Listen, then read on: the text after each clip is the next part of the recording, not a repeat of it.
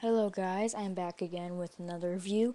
This is on my self-mock Quicksilver Toa of Speed.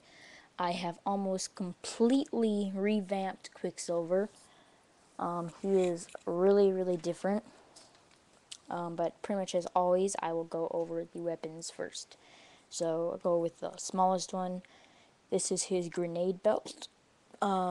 This idea originally came from my other mock, Xena. She had, I believe, 7 grenades, and they were put on differently. But I had to use 4 of those for a mock. So now there's only 3, and I was revamping Quicksilver, so I thought I might as well put it on here, and I came up with a different way to put it on as well. If I can get the lighting right there. And then it's basically just 3 little of those old ball joints, and then just a tube with some little Lego pieces on it. But that's basically it for that part. So just put that back on him, if I can get it to get on. I don't think I can. Hold on, let me see if I can get this on. But the next weapon is, as I'm about to pick up sometime tomorrow.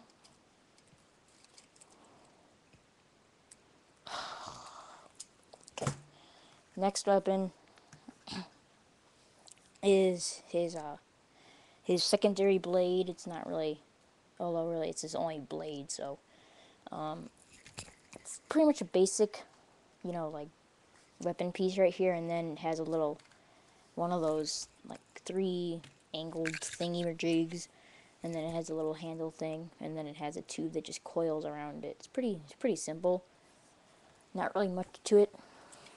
And what basically happens with these is you just attach it onto the extra little pin at the top of the thumb. So I just do it like that.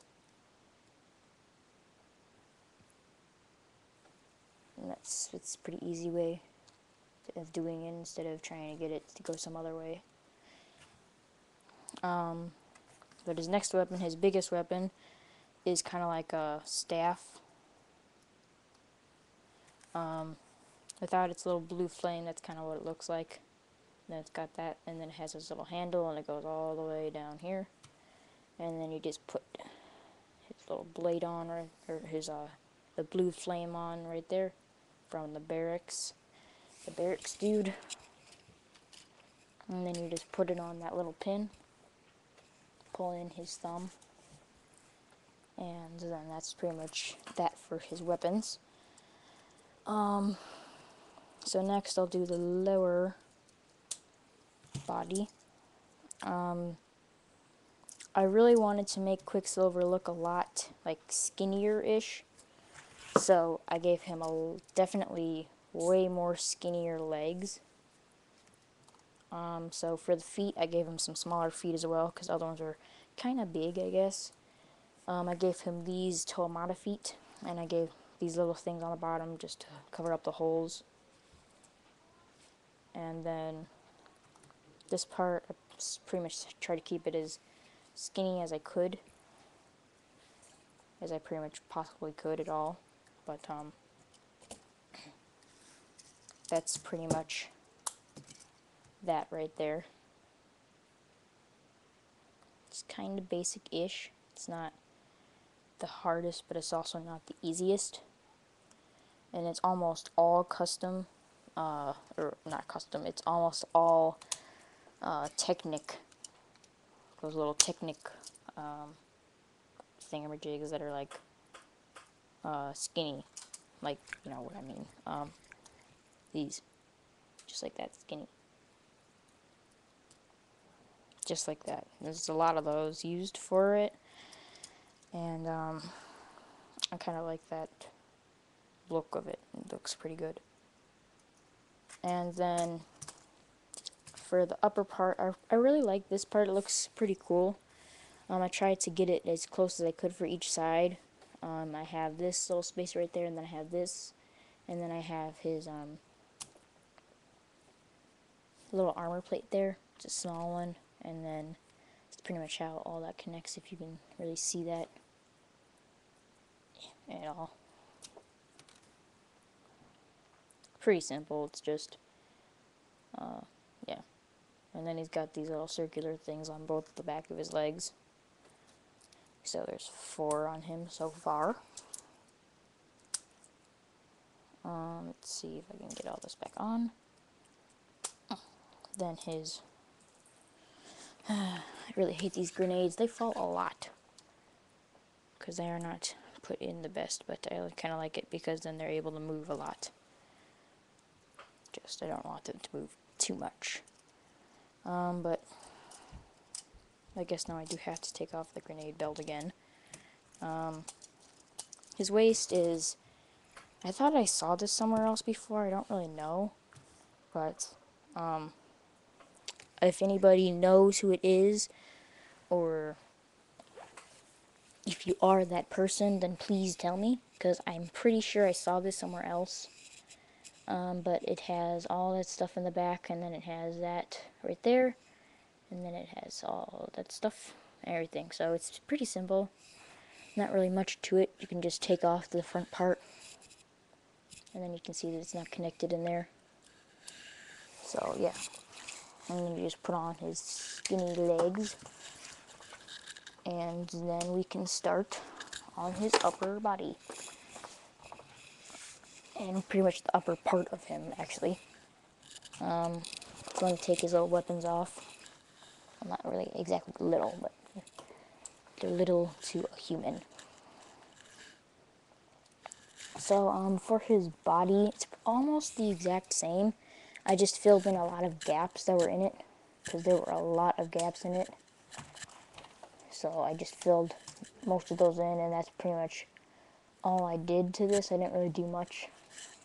I kind of came up with a different way to put on the chains in the front, but that's really the only other thing besides filling in gaps. Like you see here, I put in all these extra pieces to fill in the gaps, and so that then he wouldn't like lean back a lot on his waist. I put this little thing to stop it, and it's perfect because it slopes in or slopes out a little bit. So it's perfect for that type of piece that's used on the waist. But he still pretty much has the completely same body design, but I made the neck a little bit higher because it works better for the head, and it also looks a bit better. But pretty much everything else is kind of the same on the body, which is very thick body. And then the head, there isn't really much to it. It's pretty much a basic head with mask on, but I put a lot of like detail into it with all the marker and everything all over it. I just bought some little Sharpie paint markers like this. Here's a little extra fine Sharpie in black, and then for the other parts I used I think a boldish type of silver Sharpie paint marker. And then I made his mask kind of like corrupted on one side, as they would say in like the Toa line or whatever, Toa story. So it's like corrupted on one side, and then the other side is clean. I already had the mask messed up, so I thought I might as well mess it up a little bit more by going over the old Sharpie marker with Sharpie paint marker.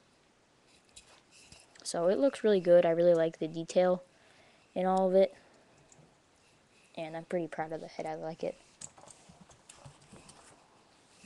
And then his arms, since part of his mask is corrupted, one of his arms is corrupted, and I guess I'll go over the corrupted arm next. So it's pretty much just Sandstorm's arm design. I really like it, the design, so I just pretty much used it again, but in black.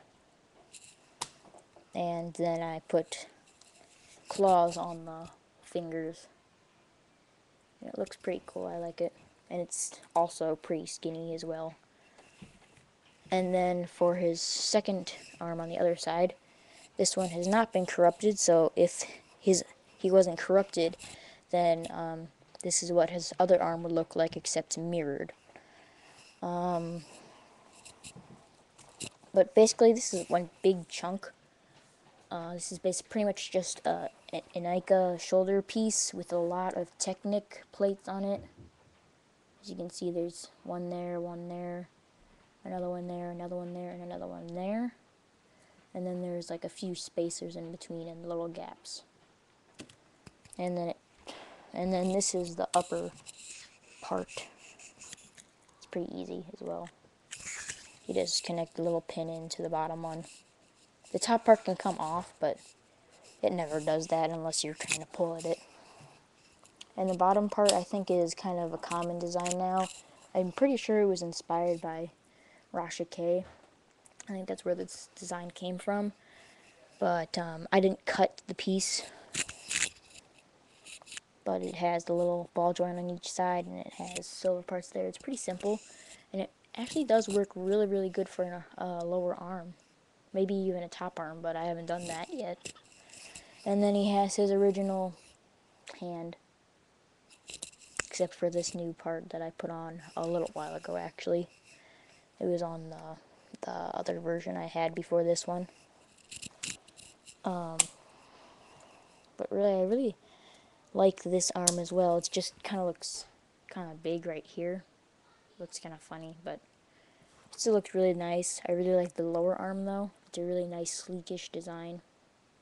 And yeah, so when you put it all together, then it looks really, really nice, in my opinion. With all the new changed parts and not as chunky as it was before, and as flimsy and as not as professional as this one. This one is pretty pro, as I would call it, at least. Hopefully you watched the entire video. You would see how pro-ish it was. Another thing I really want to point out that is very important is his mask has been changed, as you probably saw when I was talking about his head. So, yeah, I changed his mask because the other one really did not look as good with the rest of the like skinny body. The other mask looked kind of fattish on the sides, and also he had almost no movement in his going like his head articulation, like trying to go down, and it didn't really go up much either. So I just changed the head because this head works a lot better, and it's pretty much my only other silver head to really choose from. I do have the new Paru head, but I colored one of the sides. Actually, I colored the entire thing with some like blue stuff like this. I just like put a bunch of lines all over it on both sides. And of course, since he does not have blue in his color scheme, except for on his sword thing, I could not use that mask. And it didn't really look all that well with the mock either, so yeah. Sometimes I kind of like to also put his head like this, because it looks kind of cool, like in the 9 movie, just the number 9 and like those little dolls.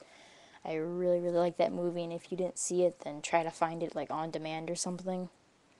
But the number 7, she had an old bird's head as like her headgear, and it had this really nice big beak. So when you turn the head like this, it looks kind of like that. It looks like a beak in a way, and I just really like the way it looks. I may use it sometimes if I'm just like showing him in a video maybe, but for the most part it will probably just stay like this, because that's pretty much the original kind of way it was. So yeah, that's pretty much Quicksilver in all of his awesome glory. And in the next video I'll do, it'll probably be on a how-to on only one part of Quicksilver.